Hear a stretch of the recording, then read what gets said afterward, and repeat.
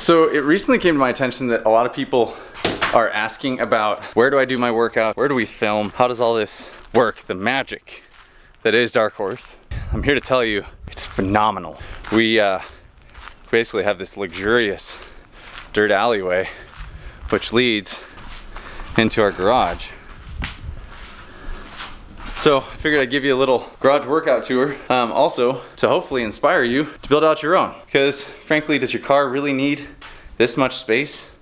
Let it park on the street, unless you're driving like a Ferrari or a Lamborghini. In that case, one, good for you. Two, yeah, keep it protected. Or park it on the street and just put a car cover on it. I'm sure it's the same thing. What I have in my garage gym, number one, I have foam mats for my child so that she can play on the garage floor out here and it's comfortable for her.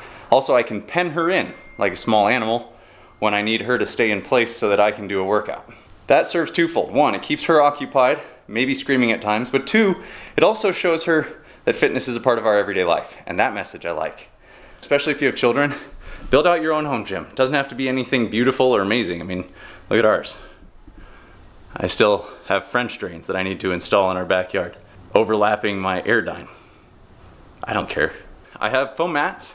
Those also serve when I have to do floor routines. So Turkish get-ups or sit-ups or planks or whatever it may be, I'm using my kids' foam mats. Also in a beautiful checkered pattern designed by yours truly.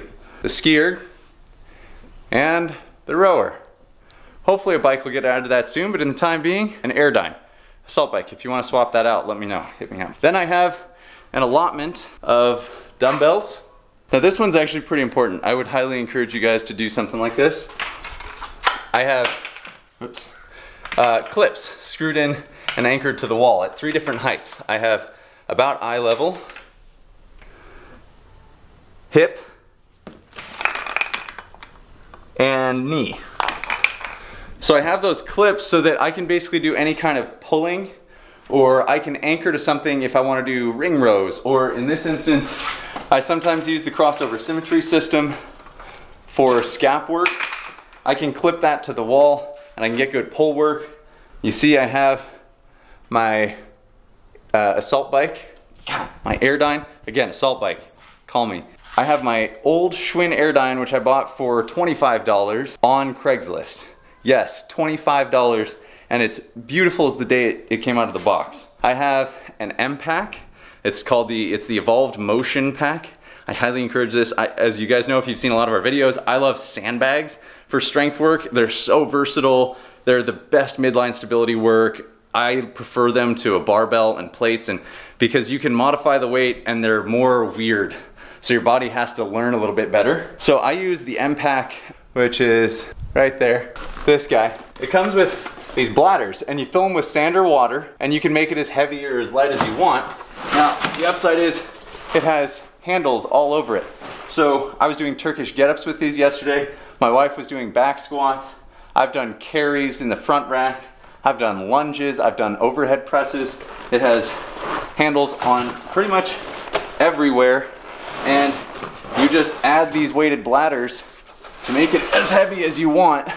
I'm a huge fan. The M pack in particular, I've used it for quite some time. Oh, the beautiful part about it is it's actually a backpack. So it has straps that can remove. So you can travel with it. You empty the bladders, they take up very little space.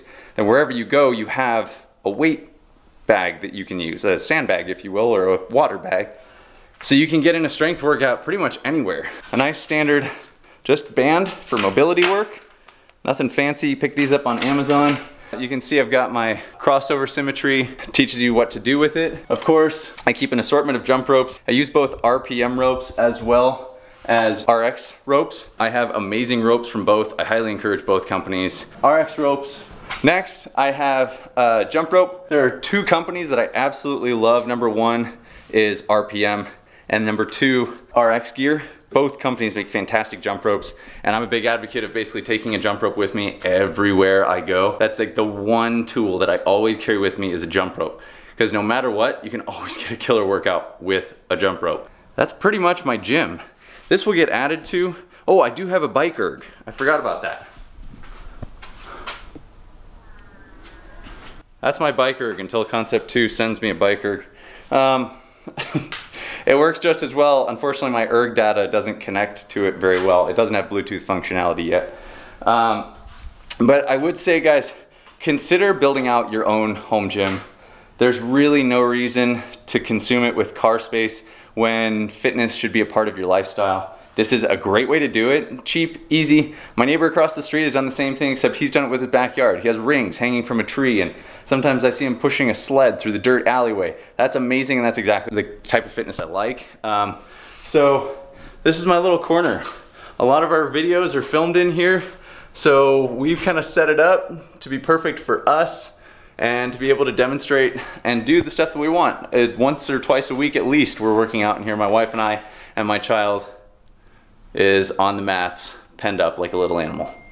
So build out your home gym. Let me know what you've done with yours in the notes below. And then also I'll link to the products that I use here because I'm just a huge fan. So I highly encourage you, A, get a jump rope, have that everywhere with you. And then ski erg, bike erg, assault bike, pick one, or Airdyne. God, assault bike, call me. Airdyne, you can pick it up on Craigslist, find a cheap one. Yeah, that's my gym, guys. I just thought you might enjoy the walkthrough.